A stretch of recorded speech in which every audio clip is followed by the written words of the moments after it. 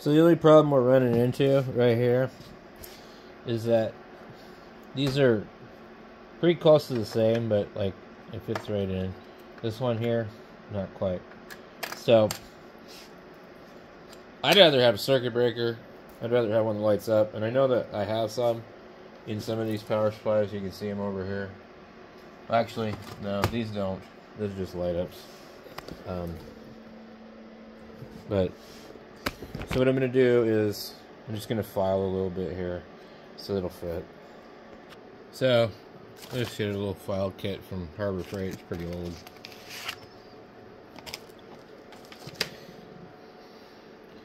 Just go on the bottom.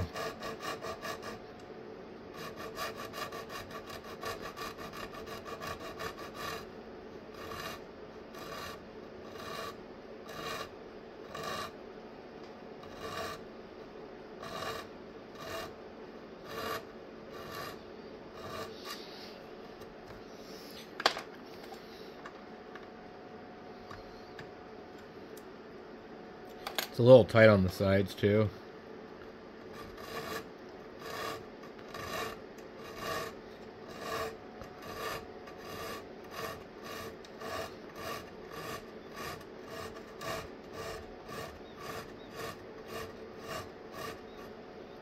You don't want to take off too much either, because if you decide you don't like this and then you take off a whole lot, well, this might sit in there. This was really difficult to get out, so pretty sure you could probably move quite a bit. So you get a little bit off the side here, and definitely up in the corner.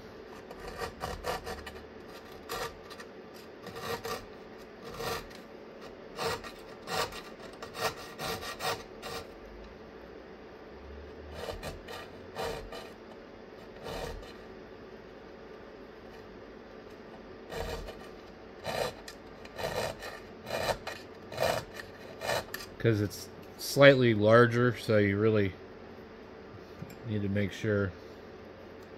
Now it's going to say reset at the top and then off at the bottom, and then your line goes in here and your load goes here. Really similar to how it was. Okay. Boom. Look at that. That looks great. And it doesn't wiggle around like the other one did. So now we can't reach this one here, so it was already really a tight reach anyway. We can you remove this wire, or we'll tape it up and tuck it up. It's on the neutral line, and this was the one that went to the light. So probably easiest way is to just tape it up or something, you know, cut the end off of it. I don't know. These crimps aren't particularly reliable. So this one here, what I'm actually going to do is I just come in here and I'm just going to solder it right to it. I'm not going to do anything stupid, because somebody can always unsolder this later on if they really need to. So I just think that's the easiest way to do it.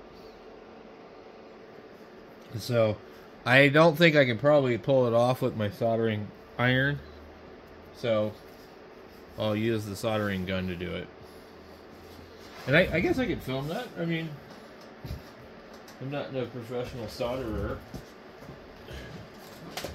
You guys probably shouldn't copy my techniques, because a lot of times I do it, you know, a way that I like to do it, which is cheating.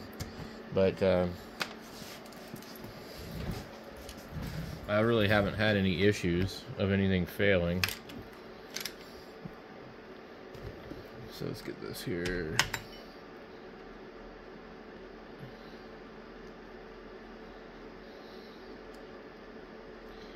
We get some flux inside of this thing. Okay.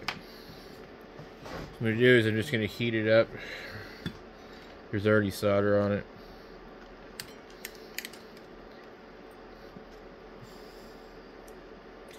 Should wait for this thing to heat up. I readjusted my thing yesterday, so took out the tip and cleaned it and did all this stuff with it. And I don't know why it's taking so long to heat up, because it looks fine. Okay. We might just remove this one. It might just be my easiest solution. Go here and remove it. Yeah, forget it.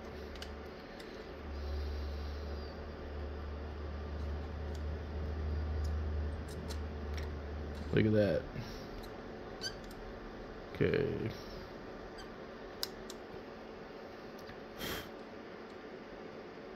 I need my pliers. Where are my pliers?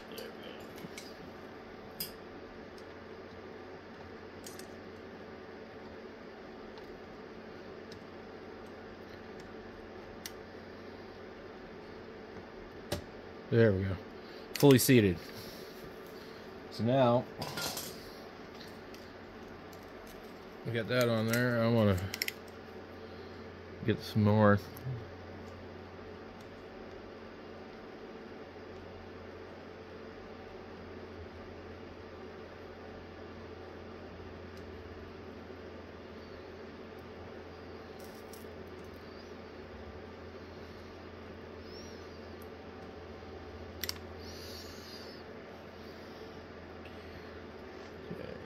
That should be good.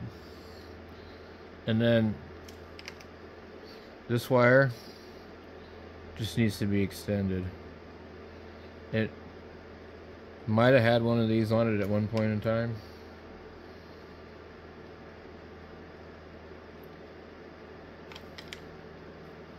So basically this is the other side of the coil right here. And it would just go to the light, but this doesn't have a light in it. This is actually a circuit breaker, so we have double protection now. Fuse, so line in to the fuse, to the line in to the load, and this is the load. So, got all this stuff on there, gets old and comes off. I probably could make it reach, you know. But I just need to find a little piece of something 14 gauge or better and just hook it to it, solder it. So we'll be back. So I'm just going to use a piece of house wire. I've made a little hook on it. I'm going to solder it and I'm going to heat shrink it, and just get it on here.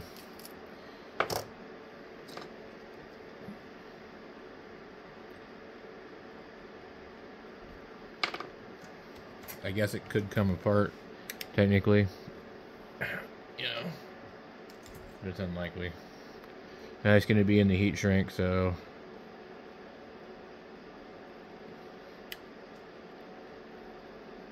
I just don't like to use crimps on anything.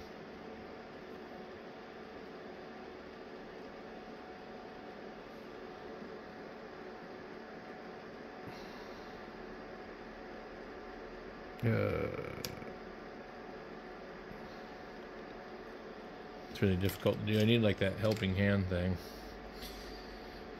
So now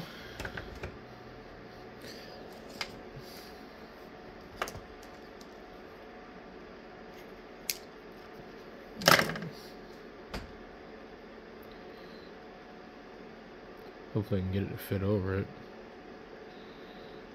If not, then I'm going to have to pull that and straighten it.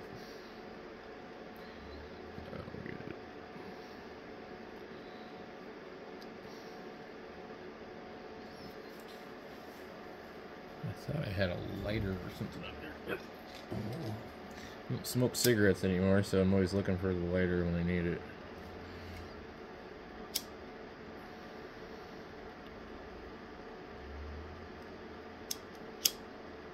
Okay, you got that there.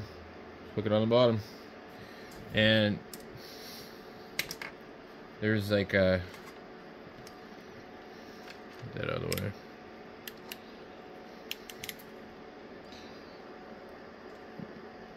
A hole in it, so I'm just trying to get some of this solder out of the way first.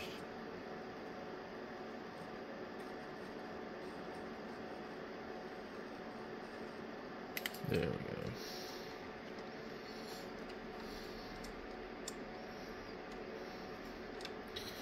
See if I can actually get that to go in there. Maybe too much.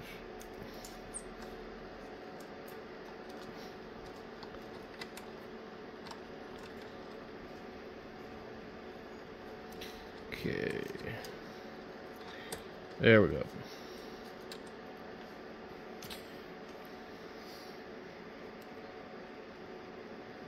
Yeah, I could probably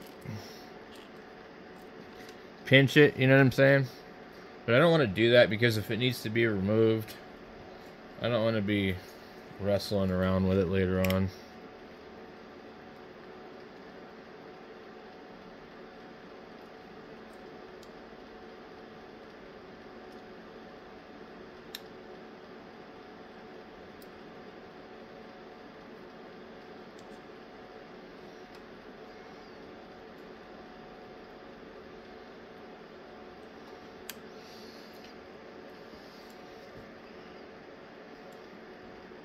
Looks like we got it pretty good.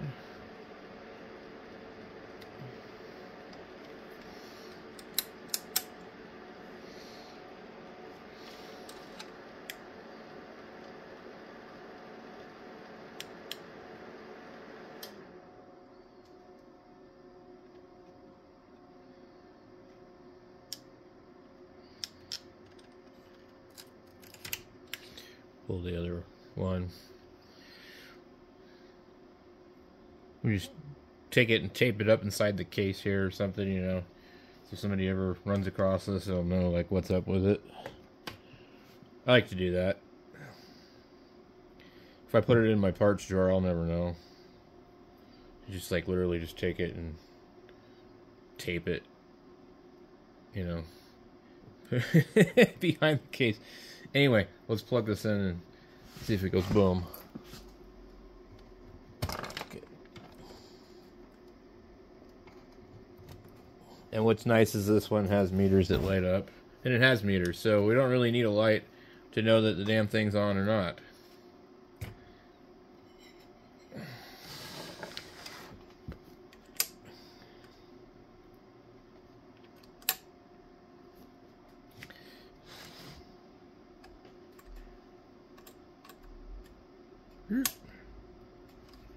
So there we go. I don't like the adjustable ones because my kid has come out here before and messed with stuff.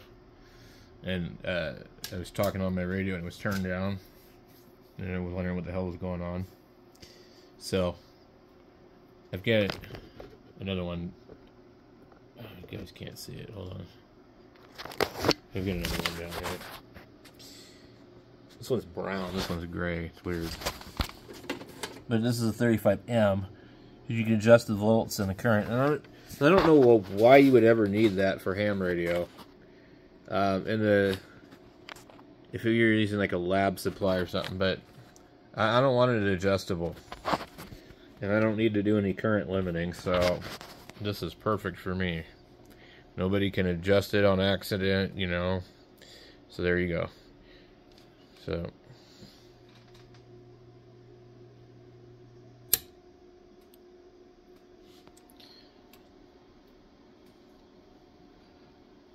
thanks for watching.